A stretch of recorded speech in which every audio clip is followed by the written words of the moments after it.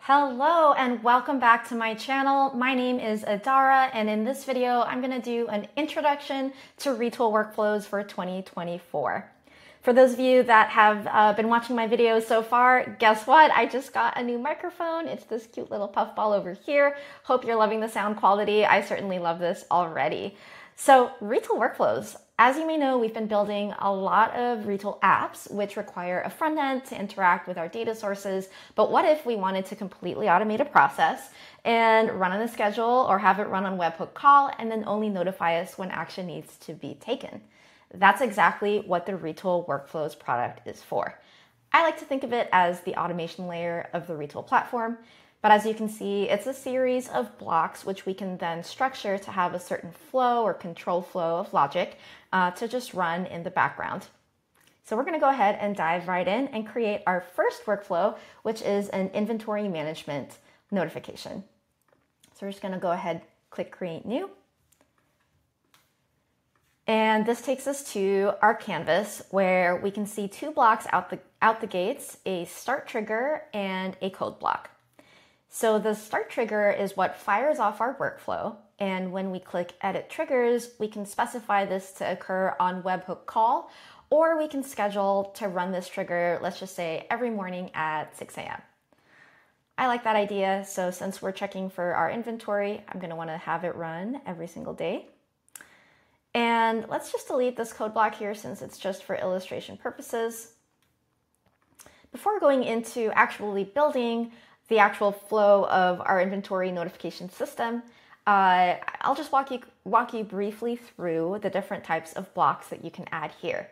So resource queries are the main ones where you can essentially connect to all of your data sources, any API, any database, and third-party software like Slack, Salesforce, Snowflake, things like that you can connect in via your resources tab.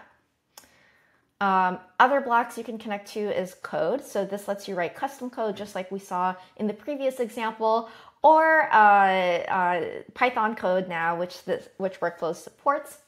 We can fire off another workflow, so we can have this set off a completely different automation, as well as query an AI LLM. So any LLM that you connect to your Retool instance, you can bring into here and use it to do whatever you want.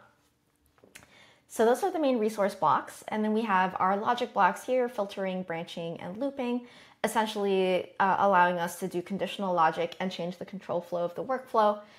Finally, we have a response block, which we can have the workflow return a response for us and maybe, status.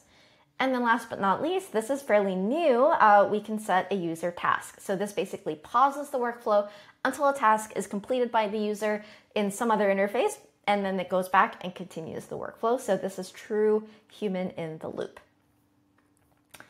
So those are all the main different types of blocks that you can use to create your workflows. And before actually creating our inventory management, our inventory checker, I also just want to show you one other thing, which is this Get Started icon.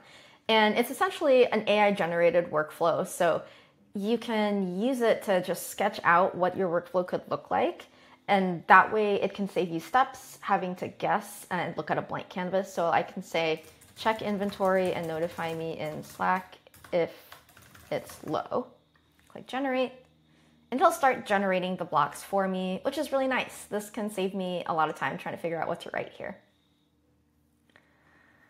But for the purposes of this video, I'm actually going to go and just do this from scratch and walk you through how to think about it. So we're actually going to go back, create a new one, and do it again. All right. So first, I want my notification system to go off every morning at 6 a.m. just to really wake me up. And then I want my workflow to check my inventory table and just see how much inventory I have in there. So I've created a table in our Retool database called Jewelry Inventory.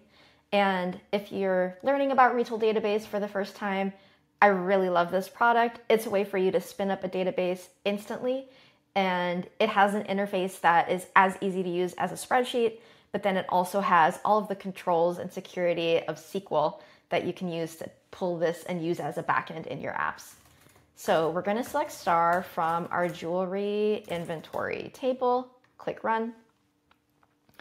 And we can see in the data block here that this query one block is returning all of the jewelry that I have. Let's just call this get jewelry.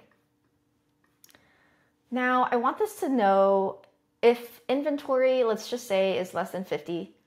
I want it to notify me because it's going to take some time to get some new inventory.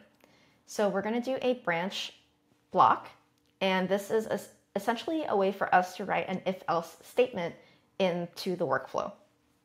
So we're going to say if get jewelry data dot, and let's just say length because this array is less than 50, then I want you to notify me on Slack.